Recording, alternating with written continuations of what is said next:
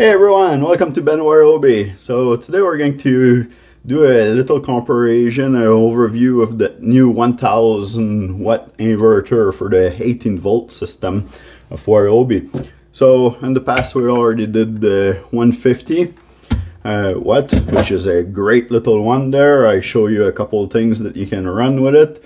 And then we tested the 800 watt inverter, which I show you that I could pretty much run half of my fish room with it. So I needed to have a second one.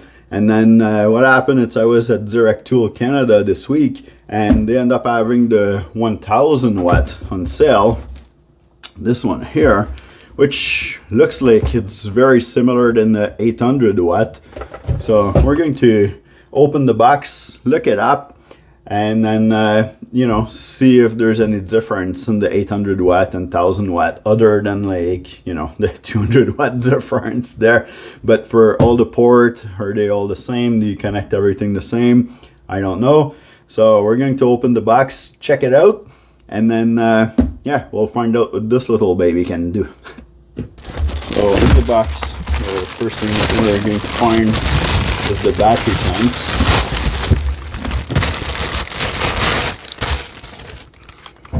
Which the battery clamps are the exact same one that you can find into the 800 watt one. Next thing you're going to find, those are just the bracket to mount it. So those are those little bracket here at the bottom that you just you can flip here. There's a little notch on each side. So if you face this towards the center of the tool, put the bracket here, and then you just do a quarter turn, and now they're locked in place. So you get 4 brackets like this, and you can mount it on the wall. The next thing we have is the car adapter.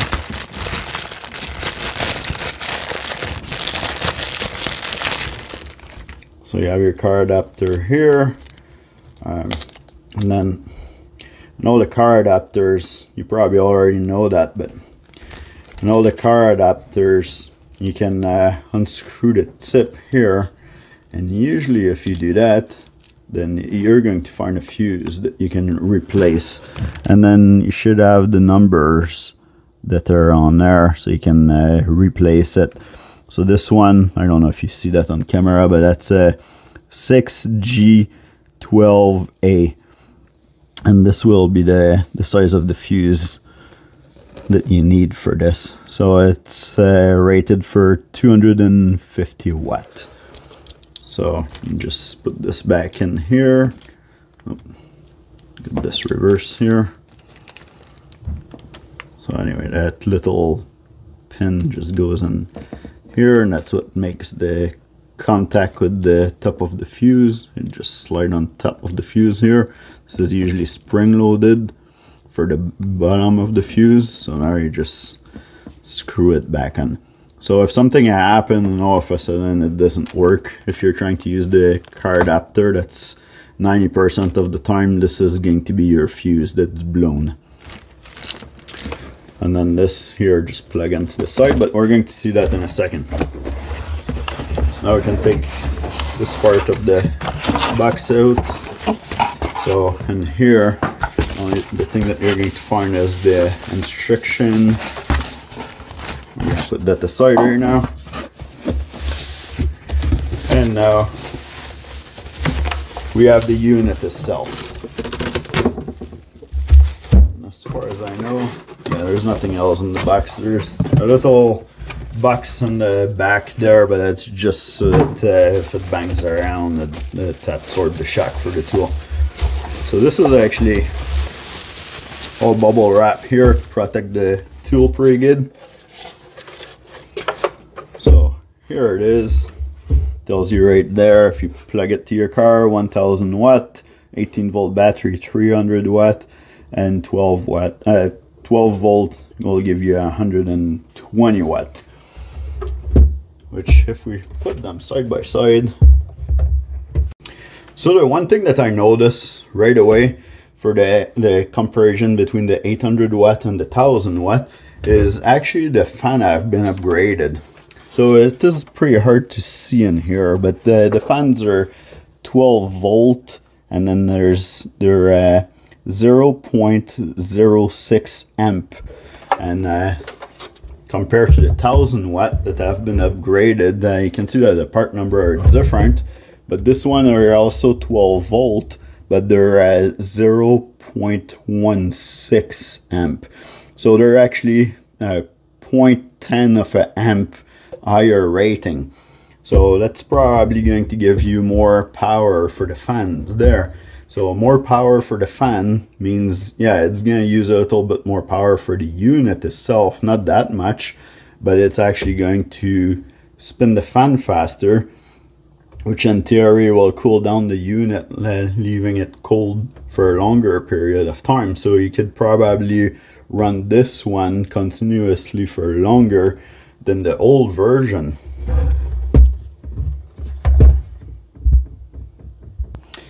By the way, if we need the part number here, part number or model number for the 800 watt is a RYI 8030AVNM, while the 1000 watt one is a RYI 1030AVNM. So both units are exactly the same height. If we put them one in front of the other here, they're exactly the same width as well. Now if we compare them on the side here, looks like everything is the same here. Same port for the battery. There's not any special port for the high input battery or the HP battery. Okay, so now the top, the stud are exactly the same.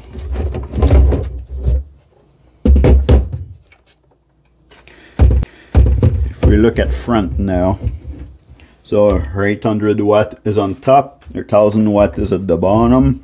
So it looks like they use everything exactly the same on the outside.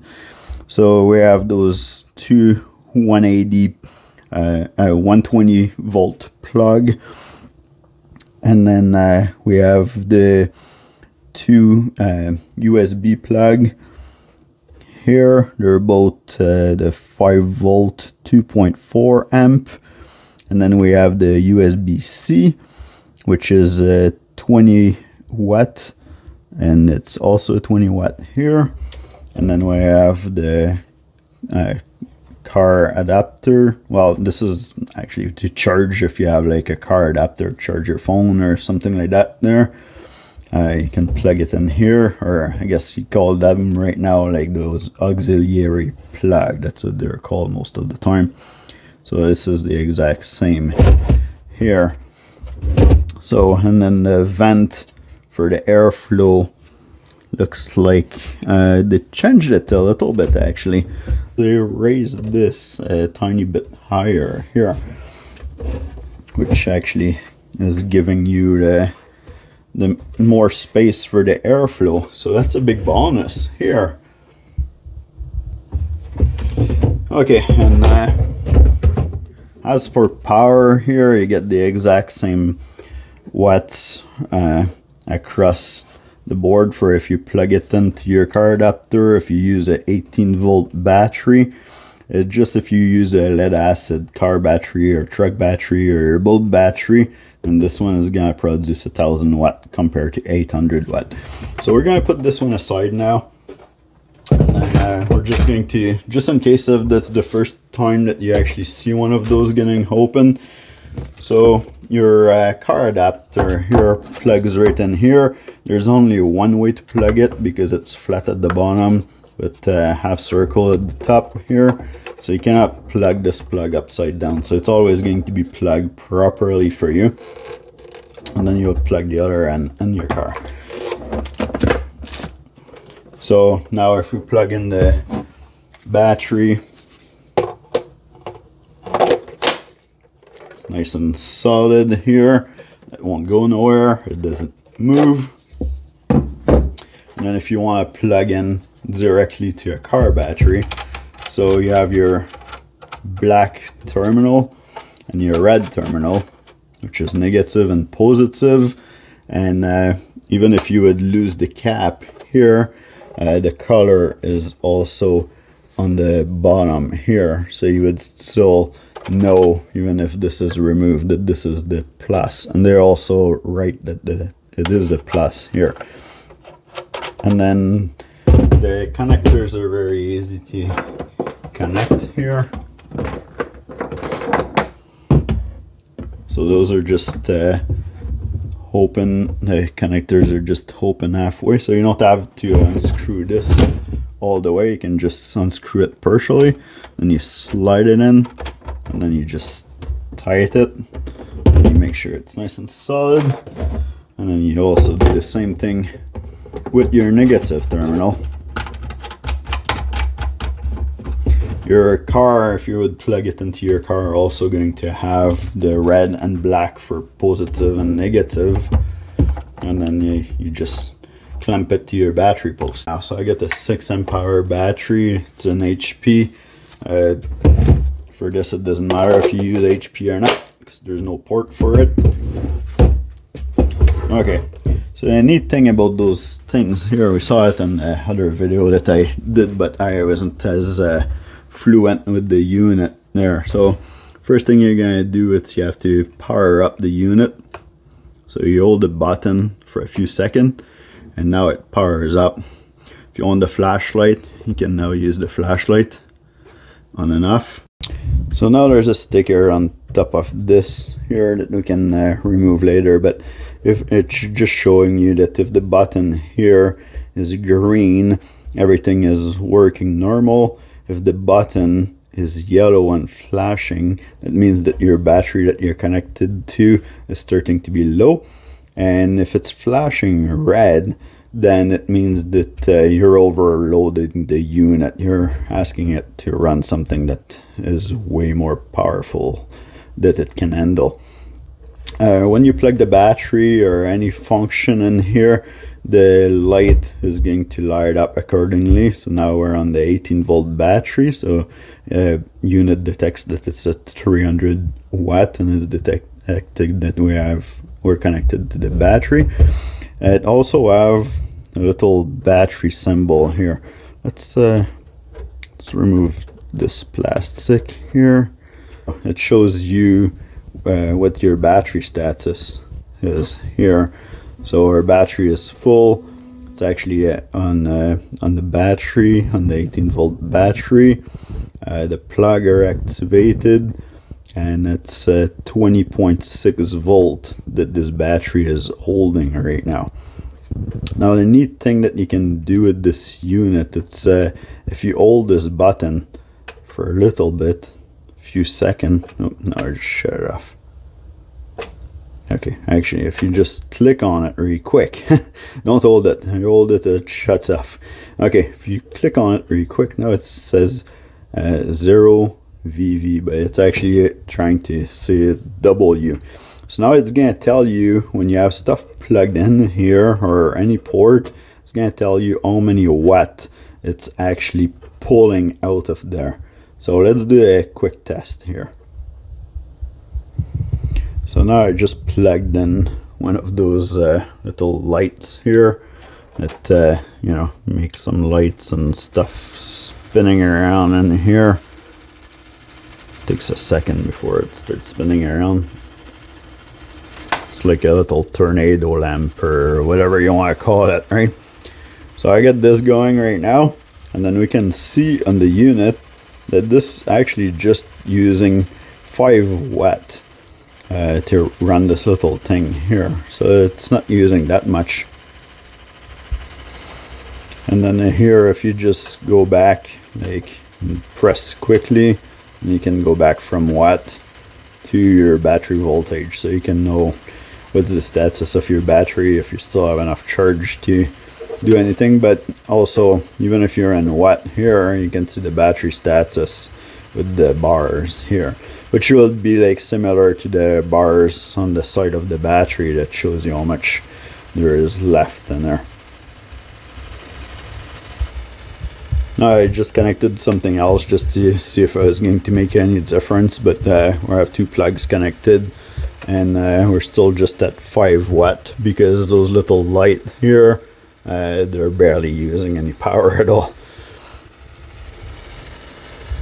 Now let's say that you have a power outage at home, but you still want to play some game with some friends or family. Well, that's not going to work like this. So now you can plug in the unit directly into your power inverter. Make sure it's turned on. We'll turn on the unit. Takes a second to get the fan to go up to speed. That's how many watts it's using. So about 23 watts. And now that puck is now sliding, no problem. So now you can play air hockey with your friends or family during the power outage. Alright, so now that's a great little unit. It's gonna help a lot around the house. And like I said, I needed a second one to run the other half of the fish room. So for me, it's gonna be great. But now you have to be realistic with stuff like this, right? Like 1,000 watt, well, you might not be able to run a kettle to make your coffee. Most kettle or toaster are going to be about, you know, anywhere from 800, which you could run, but 800 is pretty much the minimum that they're going to be. And then they can be all the way up to like, you know, 16 or 1800 watt. So you will need a huge inverter to run one of those. But you know, like if it's gonna be lamps, stuff like little heaters or anything like this, you know, sometimes you can get like a space heater, for example, that might be a 500 watt, 600 watt, so you might be able to run a space heater. For the rest of the stuff, you're going to be able to charge lots of your little electronic device and all this stuff. Most of the thing that you're going to be able to run out there, usually, depending on your country, but it's usually pretty much law everywhere that you're supposed to have a little sticker in here. So if it's your kettle, it's going to be like underneath your kettle, look it over, and then you're going to see how many volt and how many watts this is going to use. So this one, for example, here we see that it's 120 volts, and then it's 3.5 watts. So it gives you an idea. Like this was like, you know, something to just do a quick test really quick there, but you'll find a sticker like that on almost everything. So on the back of your TV, VCR, DVD player, whatever you have out there, like, you know, you might be able to run a projector with this. Just look it up, see. The other thing too is those are all modify sine wave. So little electronic that you might run, like you know, even if you could run your microwave with this, let's say your microwave is just a 800 watt microwave, most of them are gonna be 1,000 watt, 1,200 watt. If you can run it because your microwave is small enough, your microwave is going to hate you for it, and it's going to make a racket, like a buzzing sound. It is going to work. It's not really recommended that you're going to run that. Now, if you're in a jam and you really want to, you know, heat up your pizza pocket or whatever, because you're starving to that, then yeah, you can do it. It is going to work. It is going to warm it up. But because of the modify sine wave, it's not going to be like a steady amount of power that's, you know, perfectly nice waves so that your stuff works properly. So things that won't care about modify sine wave are going to be like little motors and stuff. Lights doesn't care about it, like, you know, it might flicker a little bit, but usually it's so fast that you won't notice. Now if you would take a movie on the screen, you probably would notice more that the light is flickering than if you would have it just plugged into the wall. But other than that, like, you can run like lots of little thing like this, and if your toaster was gonna work too, no problem. It's just electronic that might be not as good to run with it. It shouldn't do no damage, but let's say you're watching TV, for example. Well, if you're using a Modify Shine Wave, then you might see a line going across your screen once in a while. I notice a little bit of that because of experience, because I'm using Modify Shine Wave as an inverter on the camper that we have off grid, and so if we want to watch TV or a movie, usually I fire up the generator, get the Honda generator that actually have pure shine wave, an inverter with it that have pure shine, so this one runs everything perfect. But if I switch over to my solar system with the battery that have the Modify Shine Wave inverter in it, then I see lines in the TV. Now the lines in the sound, like, it's not going to be bad, but it won't be as good as a pure shine inverter. So that's something to keep in mind there. It won't be perfect. It's gonna get you out of a jam on a power outage, give you a little bit of power so you can charge your stuff. This is great for what I'm doing, because then it can, for the fish room, it can run all the filters. You can watch the video when I tested the 800 watt inverter running the fish room. So, got like heaters in all the tank. Most of them are 100 watt, 300 watt. So, I don't need to run those all the time. So, and they're not going to all fire up at the same time too. So those devices are perfect for what I'm doing, and especially for me, it's to get the water movement, to oxygen the water so that the fish have oxygen to breathe. So this is the main thing: running air pumps, running air pumps, running filters, and all this. It's great for this. Now I really wish that Ryobi comes up soon with a pure shine inverter. Now of course, if you go pure shine, and this is why usually people go manufacturer do Modify Shine Wave, it's because it's way cheaper to build. If you're gonna do pure shine, it's way more expensive. Sometimes you can even double the price for the unit. So, but if for 1,000 watt there, if Ryobi would make a pure shine wave, I'm sure that people would go for it. Especially because if you can use pure shine and then you can use your batteries there, might go a little bit faster through the batteries. But if you're somebody that, for example, you have sleep apnea and then you need to have the mask overnight to help you breathe better, this Modify Shine Wave inverter won't cut it for a machine like that. So pure shine, this would be portable if you go camping or something like this. So that would be a super big bonus there. So yeah, hopefully Ryobi listens to that and make one for you guys. So this wraps up this video here. I'm going to do some tests with those two units this summer. And then also this little thing here at the off-grid camper that we have up north.